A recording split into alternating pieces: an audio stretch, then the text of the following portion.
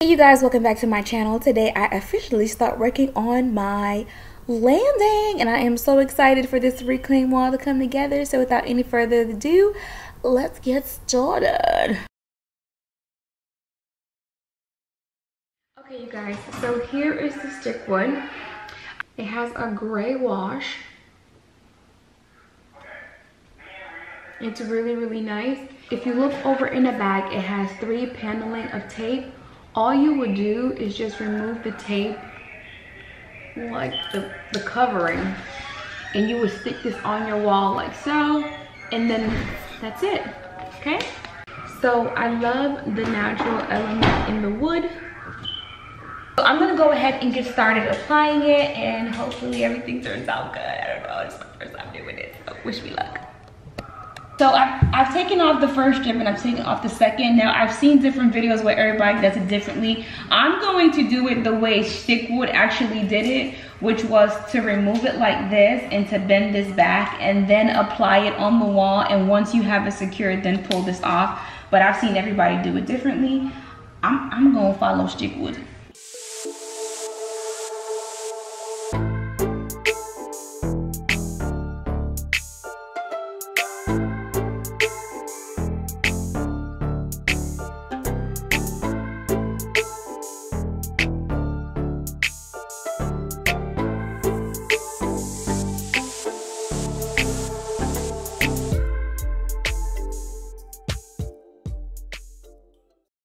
Alright you guys, so as you can see, this piece is bigger than what I want it to be. So what I'm going to do is I'm going to measure it out. Can I go get a drink? Like this. Mom, can I go get a drink? Yeah. So I'm going to take a pencil, I'm going to mark it here, and then I'm going to use a jigsaw to cut it. So I'm going to go ahead and take the measurements and I'll be right back. Okay you guys, so here's the mark that I made. I'm going to take my level and I'm going to put it here, make sure everything is leveled out.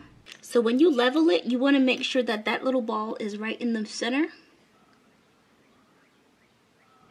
And it is right now.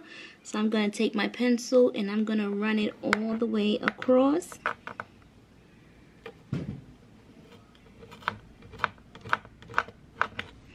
Okay. And there goes my line. And now I'm gonna take the jigsaw and get to work.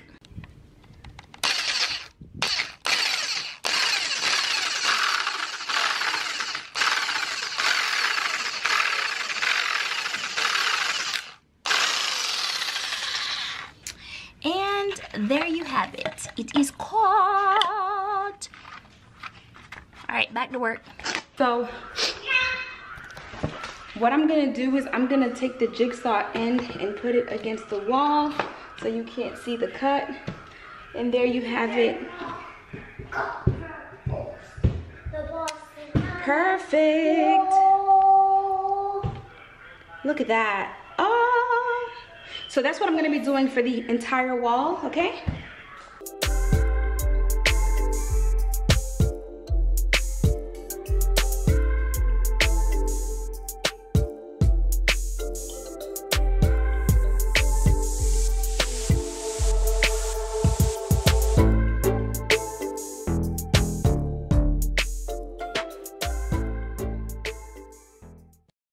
Alright you guys, so this is day 1 and I have done a good job. I ended up having to use the miter saw.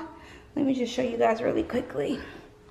So around the window, I ended up having to use the miter saw. I think I did a pretty good job. I'm gonna end up caulking here and adding a little bit of color so you can't see it. I did mess up right here and I had to take the piece down just to show you this is not temporary. This is a very permanent design. And then I used the hand saw again right here. I'm gonna caulk, I'm gonna add a small trim, but this is just day 1 and I think it is coming together quite nicely. I'm gonna take a break and I'll be starting the project again.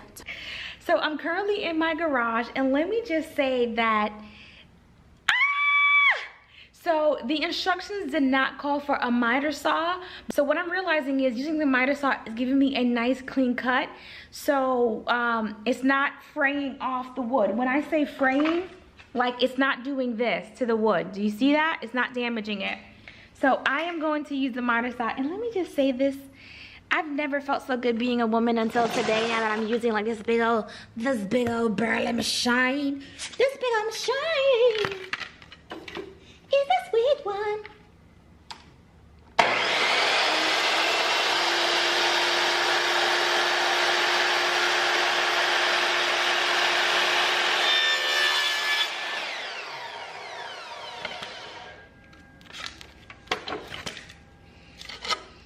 So here's the piece right here.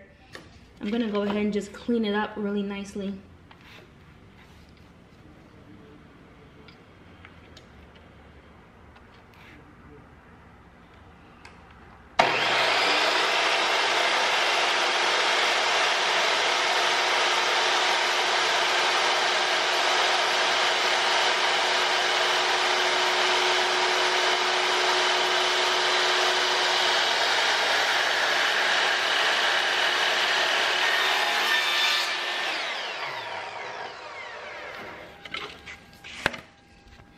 So do you see the difference?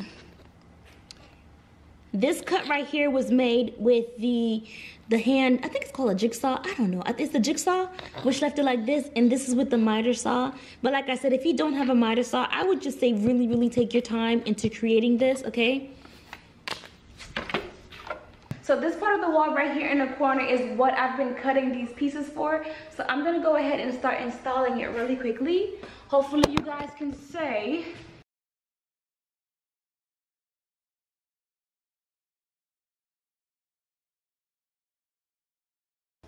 I really hope you guys like the wall and like the wood. It's so pretty. Because the window's right there, I really can't show you the true color of the wood. But let me see. I'm gonna try to see if I can show you guys. Oh, this is the color right here. This is so pretty.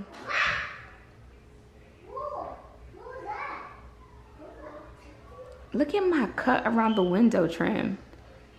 Like, I did a really good job. What I'm gonna end up doing is I'm gonna purchase like a creamy or even like a gray tone caulking and just kind of caulk around the wall just to give it a nice finish.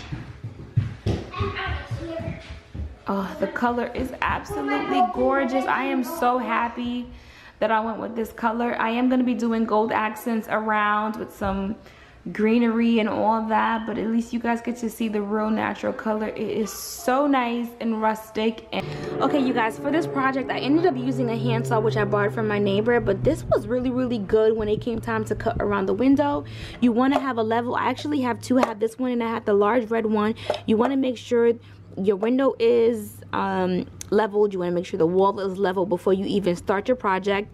And so the last thing that I ended up using is the miter saw. Again, I do have tools in the garage, whether you knew it or not. I'm quite handy dandy. Yes, I am. So literally I had been seeing this in magazines and in books and stuff, and the second I saw it, I knew that I love it. So I want to say thank you so very much to STIKWOOD for even collabing with me on this project. I so appreciate it. You guys check them out. I'm gonna leave a link below. I'll be back in a week to show you guys the whole entire wall, but it's going to be beautiful. All right, you guys, till next time, bye.